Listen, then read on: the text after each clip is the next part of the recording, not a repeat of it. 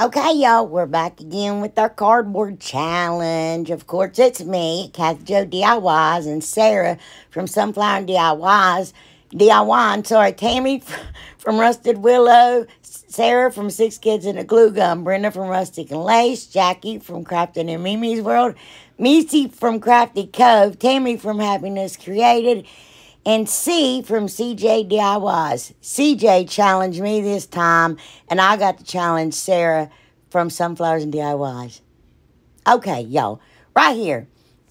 I got these racetracks from the Dollar Tree. That was our challenge item this time.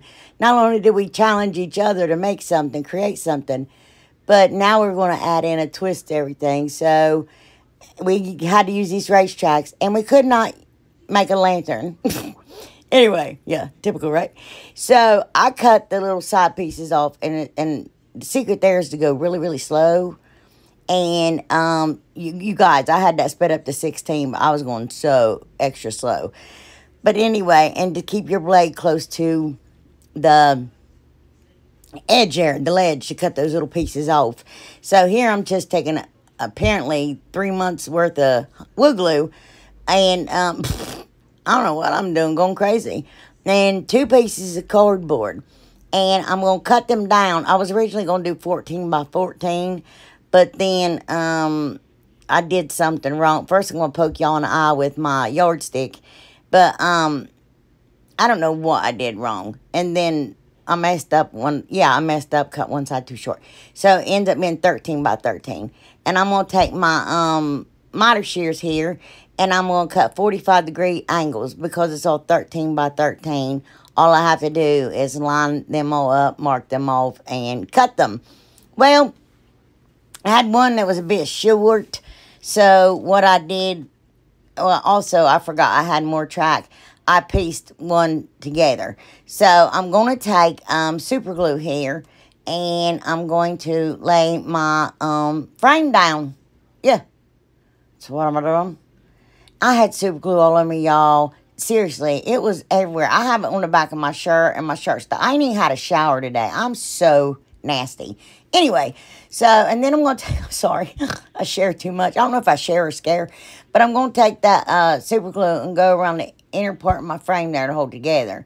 Now, those pieces I done cut off of that track, I'm actually going to cut them smaller. I cut those in half, and then I even cut them, try to cut the halves in half, because you need really, really small pieces for what I'm doing here. And here I just drew a little leaf, and I'm just going to trace them all out because I want them to all be as close to the same as possible. And I'm going to take this embossing tool I got from Dollar Tree, and I'm going to take the big ball and go down the center of my leaves, and then take the little ball and mark like little veins, like do the spine and the veins of the leaf. Yeah, so that's what I'm doing. And I'm still doing it. And I'm still doing it. Okay. Oh, there we go. Isn't it cute? Anyway, so here is me folding these pieces in half, and I'm going to cut them. I don't know what. Anyway, so I'm going to cut them down to what I need. And y'all, this is when I realized I got to cut these things thinner. It is insane. So, because you cannot control them. They have them on their own. They do whatever they want. So, I decided I would take some masking tape and try to tape them down the best I could to where I wanted, you know, to lay my parts. And if you take your heat tool or the end of your hot glue gun and, like, run it against it, you can control the piece. Not like anybody's ever going to make this. But, y'all, I've been seeing these. I saw one at Home Goods for $99. I'm like, you've got to be kidding me. But anyway, I'm just taping my pieces down here and trying to see where I want everything. I know that list looks like a mess of spider web or something, but anyway, I'm like, is this what I want? But then I'm going to take my heat tool while it's all taped down, run it over it, get it good and warm, and try to make it form into the position it's in. But be careful because you can melt it. And now that I got my pieces formed the best that they would be. This was just an absolute disaster. I decided to take some juice. I I brought it down to like 7 pieces, I think, is all I end up using. And I'm just take jute, wrap it around it, and I'm going to tie it up. So, yeah. Because the one I saw at Home Goods, it looked like it had wire wrapped around it or something. And, of course, I guess I could have used wire. But then to glue it to I was having a hard enough time gluing this thing down. Look. Hot glue wants to melt it. So you got to be really careful. And it's like it gets warm and then it pops loose with the hot glue because it just does. And then I don't know why. I'm not a scientist, but anyway, I'm just a know-it-all. But anyway, I think I'm a genius, but I'm really not. But you know, I think I am. So anyway, I don't know what I'm doing. Oh, if I put the hot glue underneath it, it seems to hold it up better. I'm gonna spill my pop. Like I wanted it to flare out like there on the, like swing on the at the bottom for like my roots, and I put the glue. Y'all saw. And anyway, I'm going to set my frame down real good. And right here, I'm putting Aleene's tacky glue on it. So if I got the hot glue to hold it in place, I want to use the Aleene's tacky glue to try to get it to hold permanently down. And I'm going to take little tiny pieces that I cut off that I made like little branches with. And I'm going to glue them down to my tree. Yeah, in case you didn't know, that's supposed to be a tree. Anyway, looks like some kind of, I don't know, modern crazy art to me. But I'm just going to glue my leaves down. Now, that did help them stay in place, obviously. But, excuse me, I'm so sorry. I'm so rude. But, oh, no, I'm so sorry. I was using Aleene's tacky glue and I ran out. I must eat that stuff or something. So now I'm using wood glue, which I had to use. This whole video took 4 bottles of wood glue from the Dollar Tree. And the rest of my other glue that I had in my little glue box. It don't matter. Anyway, a lot of glue. A lot of wood glue. And just glue your leaves down. Some of them I put like 2 and 2 together. Some I put 3 together. Some of them I put single. But, you know, do your thing. And I'm going to take these stickers and put them all the way around my frame here. Yeah, I don't think it turned out bad to be cardboard and racetrack. You know what I mean? Yeah. So, anyway, I'm going to take that paint there. I've had that stuff forever, like 2 years. So I thought I better use that chalkboard paint from the Dollar Tree. And I'm going to paint almost everything. I used black acrylic paint on my leaves. But that pretty color, mint. It's Valspar. I found it over there on sale for $1.25, and it's gorgeous. So I thought, oh, this would be pretty. Because I wanted to make my leaves like a light green and a light blue and like dry brush it on there, you know what I mean? Because I wanted those veins and spine to show through on my leaves. Anyway, so I used that, and I used this dusk. Well, the dusk looked almost identical to the mint, and it might be because of black under it, but still, it was 2 totally obvious different colors, so I don't know, whatever. And I used, look at me, I'm like, wait a minute, what? It looks just alike. Maybe I won't, but I did anyway. And then I used the metallic sapphire blue, that, I got that at Walmart. I don't know who sells it. Maybe Apple Barrel or Folk Art. I just really don't know. Well, I can look right here and tell you. Let me see. It is Folk Art, actually. So, anyway, and that's what 3 colors I painted on my leaves in. And then I paint my frame in truffle chalk paint. I lost all that footage. And then I dry brushed it with white. And I dry brushed a little over my frame there. And there's my tree.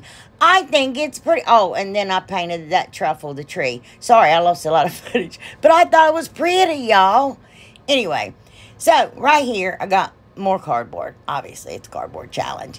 Now, I was a crybaby about this. I'm like, nobody is going to have anything like this in their house, and you can't put it in the yard because it will just tear up. And I was like, So, needless to say, I did it because I was challenged to do it. So, here we go.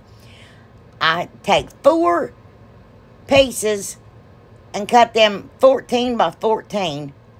I'm lying. I take 8 pieces and cut them 14 by 14. 8 pieces. And then I am right here just doing that. Yeah, drawing some kidney beans and some kidney stones and some circles and, you know, just all kinds of, yeah, all that mess right there. So, anyway, and I want to make sure you saw it all. And then I cut them out with my craft knife. Now, the thinner cardboard, I could cut them out with my scissors. But, yay, for me, the most part, I had to cut them out with my craft knife. So, yeah. And then, I'm going to take some masking tape and put it down right there. But only do it like halfway. Because I want half my tape to go on one side, half my tape, it ain't on the other side. Anyway, to go on, y'all see what I'm doing. You know what? That's probably going to be most of this video.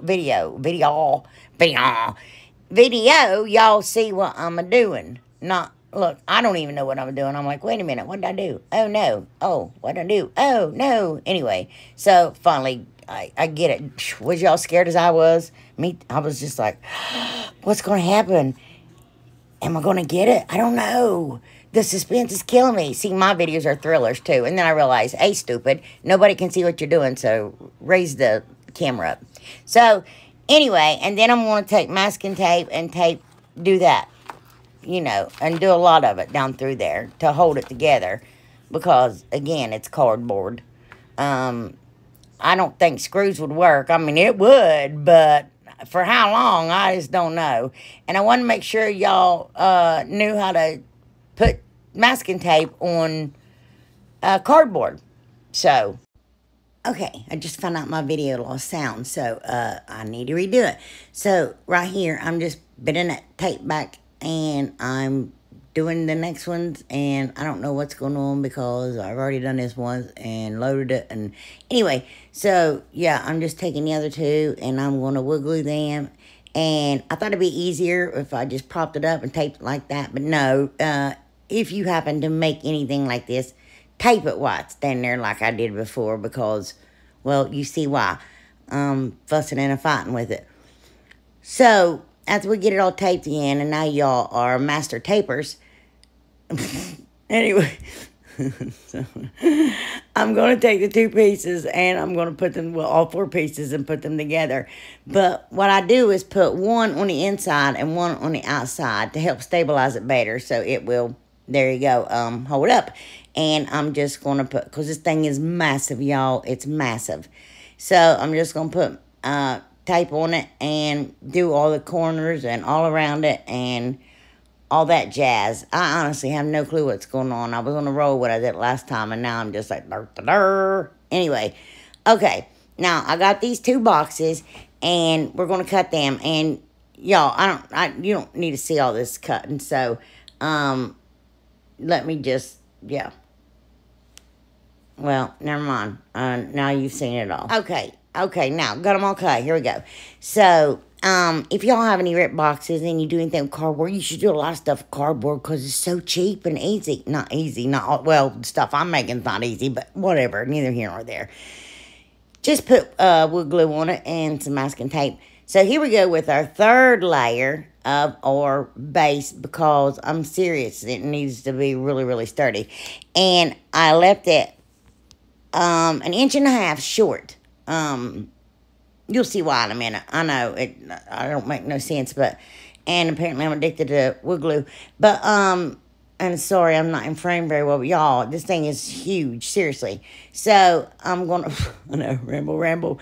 I'm doing that right there. And I cut that one at 14 inches because I could that one, but then the other ones had to be cut different because, you know. But after I get them all cut and get them on there, I'm going to tape them down. That kind of holds it in place, too, while you do everything else.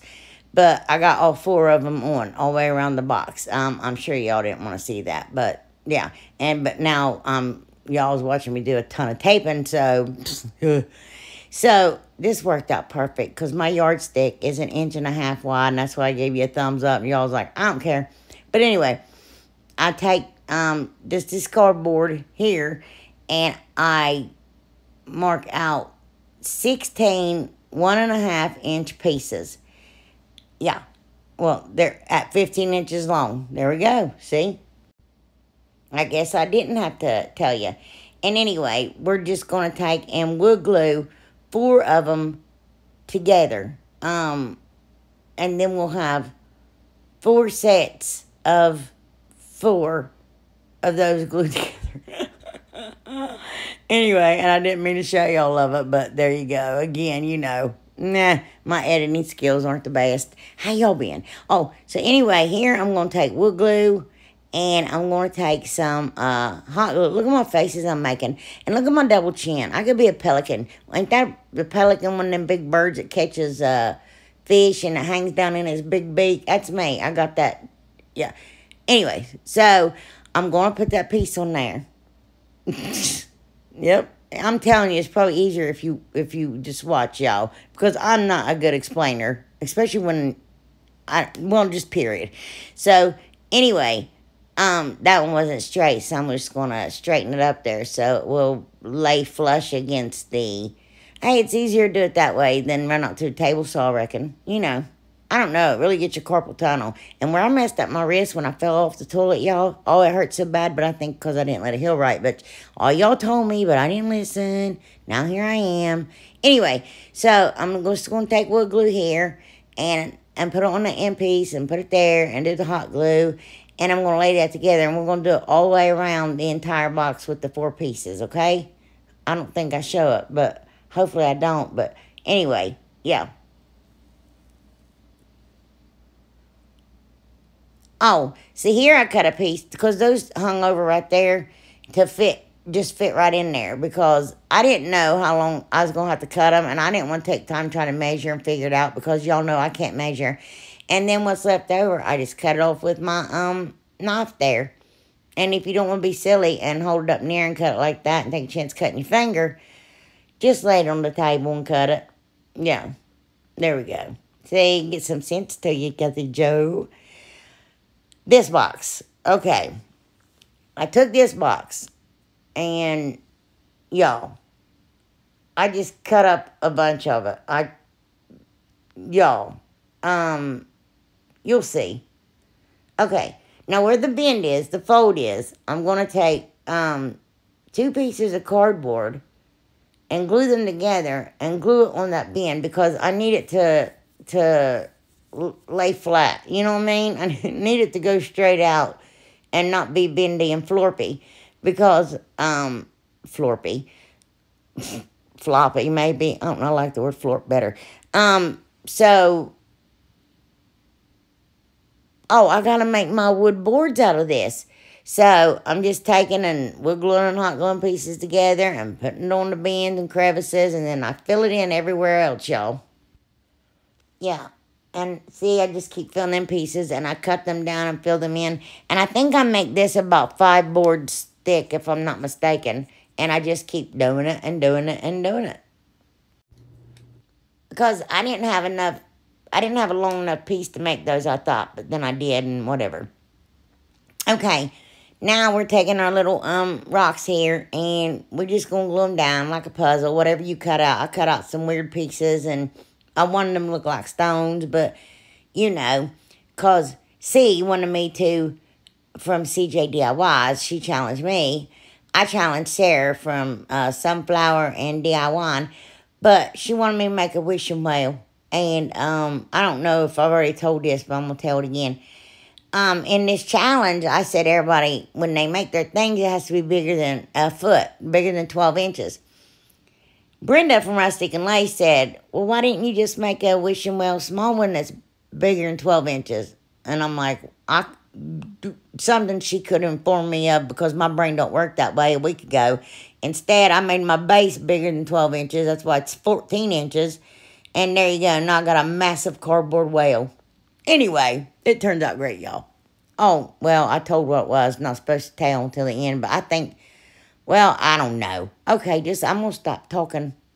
No, I'm not. But anyway, just keep gluing your little rocks on. Okay, and here I just got this tissue paper from Dollar Tree. They sell packs of just white tissue paper. So, I bought a pack of it, and I'm just going to cut it up in pieces. No rhyme or reason, just whatever. You could tear it, and I thought, oh, it's easier to cut it. It's faster, but then it gets stuck together real bad, so I think maybe tearing is better for that. I had some newspaper I could, y'all, it's late in here. I am just blah, blah, blah, blah. Anyway, so I take water and school glue, like Elmer school glue or whatever, and I mix the ratio 1 to 1, and I think that's how you say it. Really, I'm not that stupid, y'all. It's just I got old and I forgot. I can't remember anything. So, if you have a half a cup of water, you put a half a cup of glue. There you go. That's what I'll say. And then take your tissue paper and wet down your cardboard and put your tissue paper down and do that. And when your brush gets a little bit dry, just get it wet again. But always try to, like, wet your cardboard before you put your paper on. You know what I mean? Like, wet where you think you're going to put it. See how I'm putting it on there now? And then, yeah, do it like that. Then put your tissue paper down. That's a teaching moment right there. The more you know. I don't think I ever teach. I just talk. You know what I mean? I'm doing this. Ha, ha, ha. I don't know what I do. So, if you're new here, I'm sorry. I'm ADHD, and I ramble. I like to talk. Yeah. So, hi. My name is Kathy Jo. I'm a talker. Yeah. Have been for 48 years. Anyway. Now, when you're doing this part, make sure you put your glue and your water in the crack real good. You know what I mean? Get it all good and wet in your crack. And then put your paper down and then rub it in the crack before you put it on the rock. You know what I mean? Or the stone or whatever. Yeah. I think you can see what I'm doing. Somebody had said one time use toilet paper. I might, because this tissue paper is wrinkled and you can't hardly get the wrinkles out. You know, where they fold it, it gets wrinkles in. I don't know what's best. I accidentally put a paper towel inside this box and it sucked up so much glue and water and paint. It was insane. So I don't know. Okay, there's those 5 stacked long pieces that I did, but I did make sure that I had long enough pieces to put on outside of both of them. And I'm going to cut 2 pieces at 2.5 inches wide. Yeah. And if you just keep going, you can just cut it right up with your knife. But anyway, that one was a little bit long, so I just cut them. So, well, I'm still, okay. Now, y'all can use modeling paste, or you can use this stuff that I make. This stuff is awesome with stencils and stuff. I'll tell you. I think I'll show you here in a minute. Yeah, because I run out. But anyway, I said I'm going to patent this and make a lot of money, but I'm really not. But with my luck, someone's already done it before. But if they have, I'm sorry. So I take 6 ounces of the lightweight spackle. I use the whole thing. And then I, like, mix it up, like, really good to, like mash it up so I can stir it easier. See? And then we're going to take 3 tablespoons of Elmer school glue, or any kind of school glue. It doesn't matter. I just found a big giant bottle of it at the Walmart for like $5.97, and I got it. But 3 tablespoons. Did I say tablespoons already? Of glue. Anyway. And then I mix it up real good. And then I take 2 tablespoons of white paint. Now, I would suggest using acrylic paint, but I ran out of acrylic paint, so I had to use chalk paint. But anyway, and there you go. And then put it on there. And it gets, like, hard and rubbery. Like, it's really cool. So then I just sanded it off, but I didn't sand it good enough because I was exhausted. And I was like, I can't sand anymore. And I went to bed. So anyway, first I painted this truffle chalk paint by Waverly. Then I heavy dry brush it with hazelnut chalk paint by Waverly. And then I paint them white, really, really heavy dry brush. Anyway, and then I'm going to paint my tile. You know what? They got those rock things at the Dollar Tree. Those ones, I could have stuck them on the side of that. I didn't even think about it. But I paint the whole thing that sandstone color by Waverly. And then that is a, I think it's called concrete or cement. I don't know. They don't make it anymore, I don't think. Folk art, it's textured gray paint. But what you can do, I've done before, is take gray paint and put some sand in it. Get some sand from the Dollar Tree.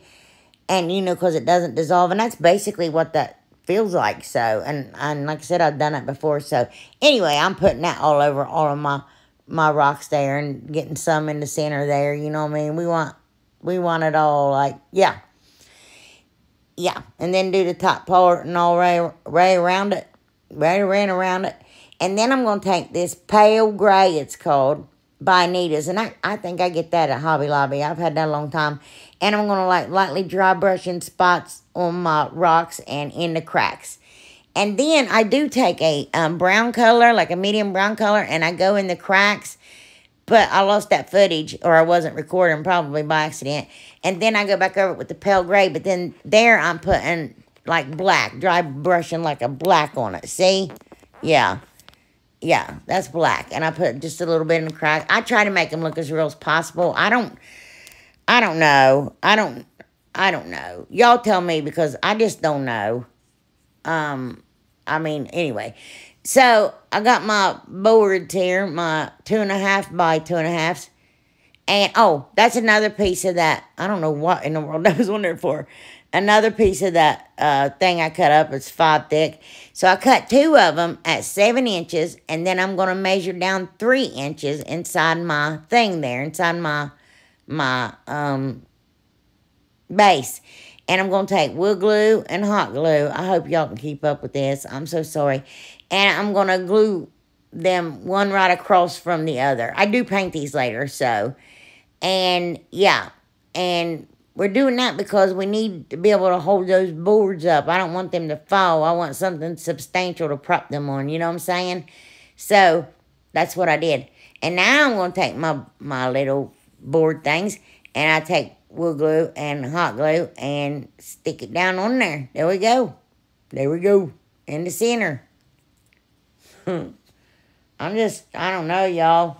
And then, oh, I take hot glue and I go all the way around like the, yeah, because I want to stabilize it. And then, oh, okay. Then I put the other one in. Okay, right here, these is 2 pieces at 16 inches long. They're 4 thick, and then I just added a shorter piece to it so I could prop it up on my thing there, because I was going to make a corrugated roof, like a tin roof, and that was an epic fail, and I ran out of time. And then I thought I can shingle it, but I just still didn't have enough time, so I think I'm going to shingle it later, and I think that'd be cute. But I just hot glue those up there, and I aim them towards one another. Yeah. And hold it there for a second. Y'all, my husband got me that new chair. And I've already got lightweight spackle on it, paint on it. And now a big giant blob of hot glue fell from in between there right in my chair. I'm like, oh, man. Oh, no. Oh, no. So, anyway, yeah, it looks kind of rough. Right. Ignore that mess behind me. I've got cardboard all over the place, too. So, here, oh, I take 2 pieces. They're 18 inch by 18 inch. And I'm going to paint them black, both sides. And then I got to take these bamboo sticks. Now, I would have taken cardboard, but like I said, I ran out of time. And I'm doing that because these keep florping out. They're whoop, like the flying nun, you know what I mean? Her hat, like I don't know, like an 70s, late 70s hairdo, like winged. It was flopping out, and it was, I don't know, y'all. Like, you know how those Asian Chinese houses are? Those, anyway, with the hot flop. Anyway, that's what it was doing. So, anyway, yeah. So, I put those down there to keep it from doing that. And then I'm going to take wood glue, and I'm going to take hot glue, and I'm going to glue them to my pointy things right there. I'm just kicking it all over the place. Oh, goodness. Okay, and okay. Hold it down real good because it still wants to florp everywhere. And then I do take hot glue and run it down the crack at the top of it. I've sure said crack a lot in this video. here it is, y'all. I hope y'all like it. This thing is massive. I just started grabbing a ton of flowers and throwing it down. Anyway, it looks like a mess. But anyway, I think it's cute, but it's ginormous, y'all. I don't know what I'm going to do with a large wishing well in my house, but do y'all think it looks real? I don't know. The roof is just like, nope, but I've got to fix it. But it's just way too thin. Yeah. Anyway, I love y'all. There's everything, but you can't see my little picture back there. But I love y'all. I appreciate all your prayers. You're so good to me, and it means the world to me. And I don't know, y'all. Y'all my family. Y'all my friends. I tell my husband about y'all and stuff like that, and we pray for one another, and I need to do a live soon. But anyway, I hope y'all enjoyed it, and I'll hopefully see you next week, Lord's will. Mwah. Bye.